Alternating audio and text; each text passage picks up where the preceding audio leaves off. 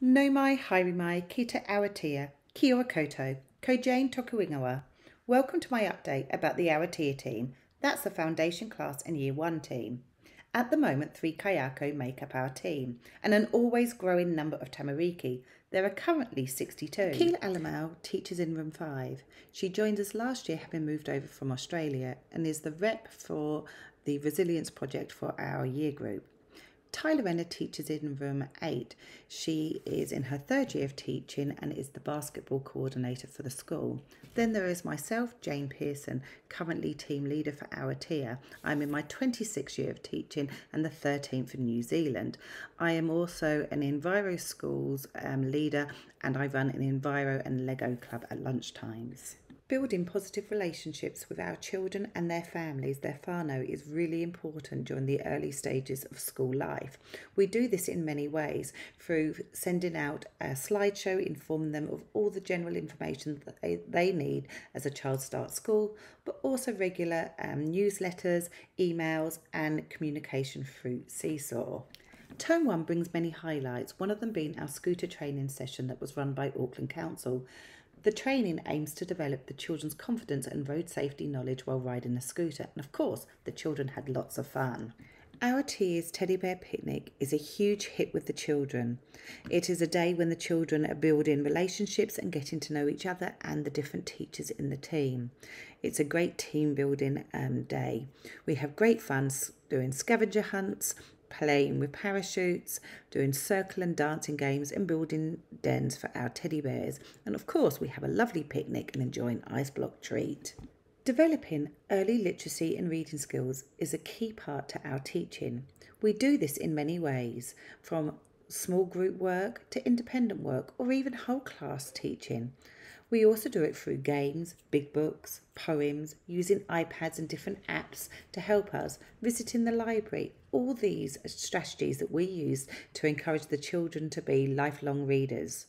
The teaching of phonics and phonemic awareness is a major element of our reading and writing programs. We follow the Jolly Phonics program and progression, but also supplement it with a wide range of other resources. Writing in Awatea takes many shapes and forms, from handwriting and letter formation to story writing. Our learning through play experiences are often used as a stimuli for our writing. Each child has a writing goal, and this is identified on their goal bookmark and at the top of their writing page. This is used to help them focus on a particular aspect of writing. Together, each child and the teacher colour codes their work where they have met their goal, so they know where they are being successful and what they need to work on.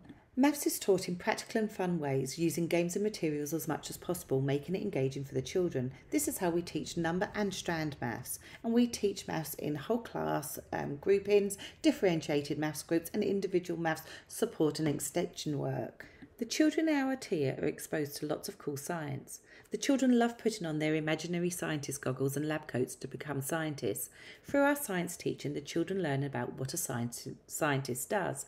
They pose a question, form a hypothesis, test their hypothesis, record their observations and make a conclusion. And we teach science in many ways that are fun and engaging. Learning through play is an incredibly busy time but fun time in our classrooms. The children are engaged, challenged, focused. They're working in teams or independently or in small groups. They are also developing all of their key competencies whilst playing. This term we all have an animal theme for one of our zones.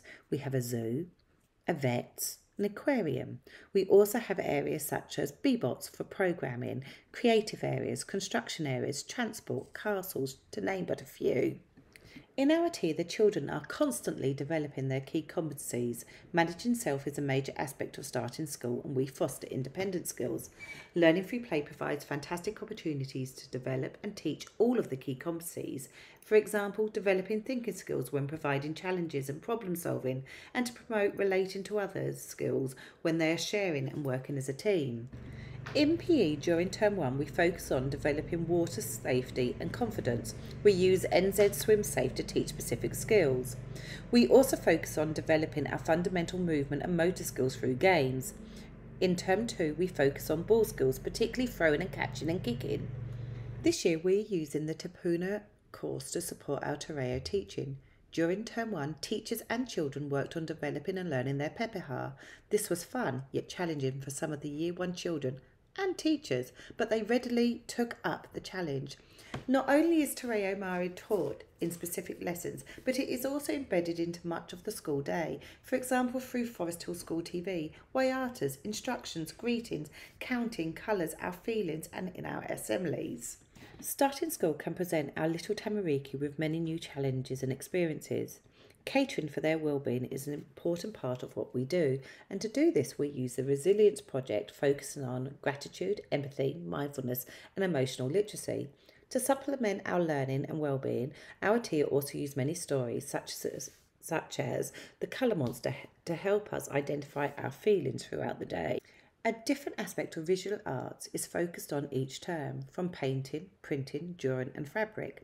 However, the visual arts also play a huge role in all the learning through play zones that we have. The Enviro Schools principles are promoted throughout the year. The children in Awatea learn about walking to school and scootering. We also learn about rubbish and using the different bins and where to put it. This leads us nicely on to sustainability and empowering students in our junk modelling zones by recycling and reusing. We also carry out enviro projects such as improving the Anzac Memorial Garden by painting poppy rocks or by making a bug hotel. Looking at our Tamariki, 31 of our 58 children were ESOL funded children in Awatea. That was during Term 1. ESOL children in Awatea are supported within the classroom by Rosa and the class teacher.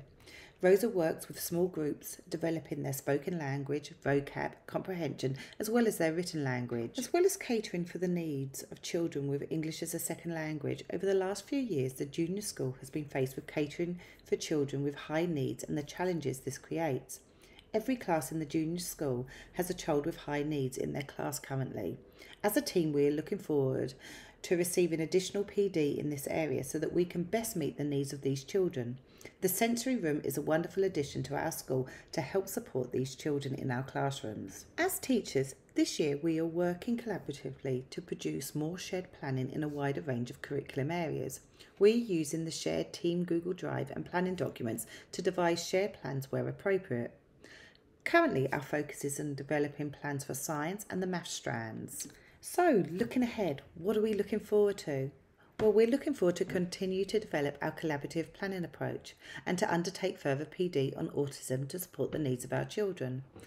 There will be more Terrea integrated into other curriculum areas and across the school day.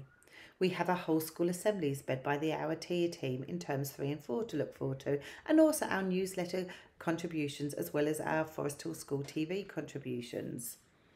Thank you for your time and I look forward to answering any questions you may have.